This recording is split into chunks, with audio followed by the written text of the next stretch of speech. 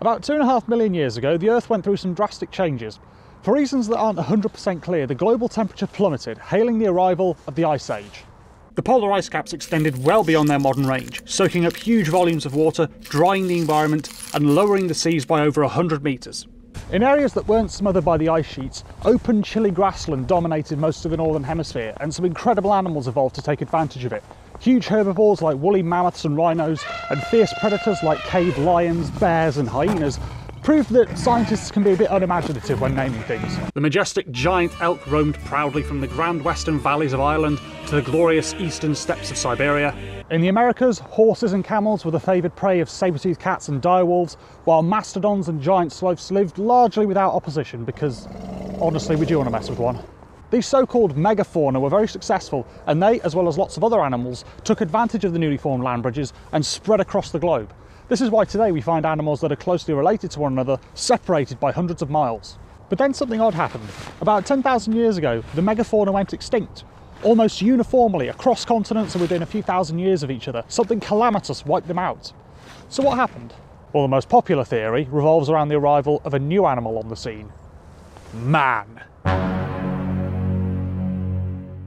Modern Homo sapiens emerged from Africa about 200,000 years ago. Their handy hands and brainy brains helped them to innovate and adapt and conquer the world. They could share complex ideas with one another and create tools and clothes to help them survive in the harsh wilderness. There's compelling evidence that early humans hunted giant animals for food and materials, and this has led to what's known as the Overkill Theory. It suggests that as humans made their way around the globe, they slaughtered the megafauna, eventually wiping them out. Now, it's a very exciting theory, but there's a problem with it. Take Smilodon, the famous saber-toothed cat. It was physically stronger than any cat alive today and had fangs that were over 20 centimetres long. Giant sloths had razor-sharp claws and bony armour embedded in their skin, and a fully grown Columbian mammoth could have weighed as much as 10 tonnes, nearly double the weight of an African elephant. These were big, high-risk animals, and they probably weren't on the menu very often, at least not when there's more manageable prey available like bison, antelope or horses. If a hunting party did bring down something as big as a mammoth, that's a huge supply of meat, and it could have kept a modestly sized tribe going for weeks. And on top of that, the human population at the time was less than 1% of what it is today. There just wasn't the demand for so many animals to go extinct. So what else could have happened? Another possibility is the spread of infectious diseases. Remember those land bridges I mentioned before? When animals migrate into new territory, they run the risk of encountering pathogens and parasites that their immune systems aren't ready for. They can also transmit their own diseases, causing chaos in the local ecosystem.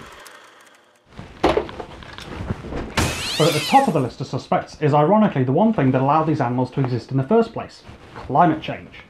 The temperature was rising, the barometer getting low. Hang on a minute. The temperature was rising, and this was having a huge knock-on effect for the global environment. As the ice caps thawed, all that newly melted water raised the seas and flooded the low-lying land bridges.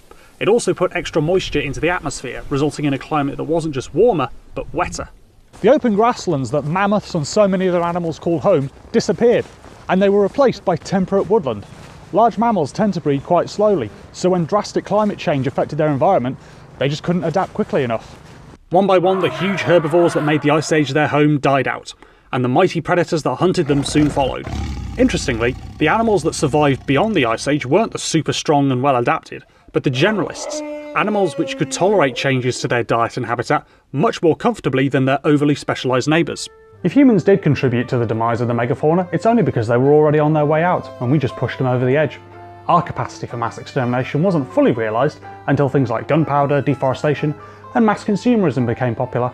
And just as it has been since the dawn of time, living things are shaped by and at the mercy of natural forces which are indiscriminate, insurmountable, and totally unforgiving. Merry Christmas, everyone!